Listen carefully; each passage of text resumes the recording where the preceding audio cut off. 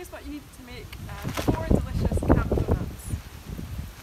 2 pieces of bread, some sugar for dipping, some thin pancake batter, some oil, frying pan, fish slice, some jam or Nutella for your filling, a teaspoon and knife, and a plate and a chopping board. So first you're going to choose which filling you'd like. I'm going to go for Nutella, and make yourself a sandwich.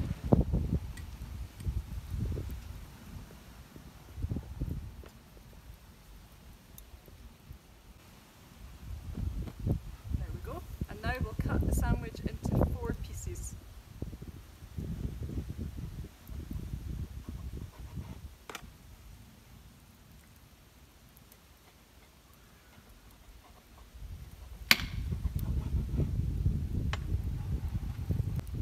Now we're going to dip each quarter into the batter so that it's covered all over. To cook your camp doughnuts, you could either cook them in the kitchen on the hob, or you could cook them over an open fire or a chimney like I'm doing.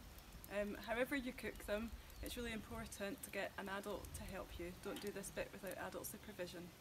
So I have put some oil in my frying pan, and I'm going to heat it up. Once your oil's hot enough, very carefully put your sandwiches into the frying pan and put them on the heat. Fry them for a few minutes on each side. Okay, I'm ready to turn my doughnuts now, carefully with the fish slice.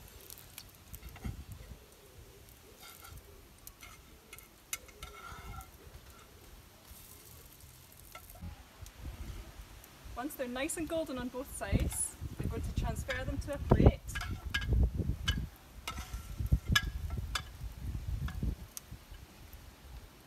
I let them cool for just a moment or two because they'll be really hot. And then you're going to dip them in sugar. Coat them both sides, just a wee dusting of sugar.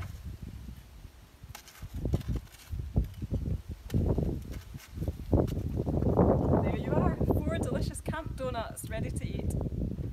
I'm going to try one. Yummy.